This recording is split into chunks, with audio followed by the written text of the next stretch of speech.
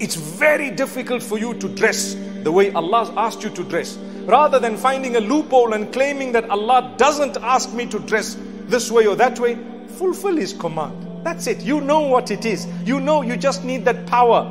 It's not as difficult as sacrificing your child. You're just sacrificing the beautiful hair that you have from being shown. If Allah has asked you to cover it, and you've covered it. Is that as difficult as the sacrifice? Then you'll enjoy the day of Eid, when you've made that intention.